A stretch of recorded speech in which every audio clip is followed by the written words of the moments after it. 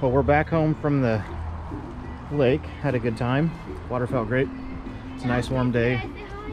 Allie wants to say hi in our green pool. Hi, I'm Allison. That's Allison. Anyway, this is a very small Mahonia repens, true form. This was purchased from a nursery as Mahonia repens, and this looks exactly like what I saw up in Montana, up in the Bob Marshall Wilderness. There's zone 6 and zone 5 up there. I'm not sure which zone I was in. I do know it was August and we woke up one morning to frost on the roof of the tent. So I don't think aquafolium can survive up there. At the time, I didn't know what I was seeing. I knew it was a Mahonia. I didn't know what species.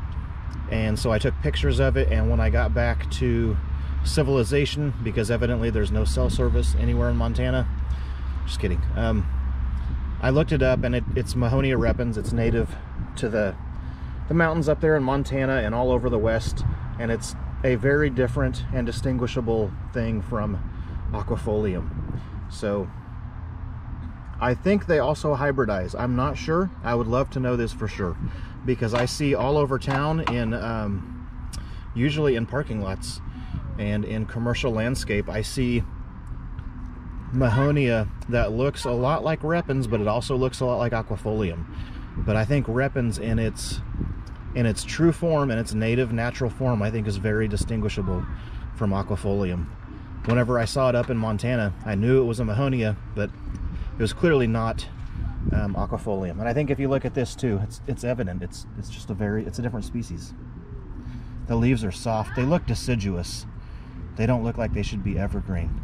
The thorns, they exist, but they are not spiky at all. They're very soft to the touch. So next time I'm in town, I have seen true form repens that is like 18 inches tall and like 2 feet wide and looks great. Again, it's not aquafolium. It's easy to identify. I'm gonna try and find some in town.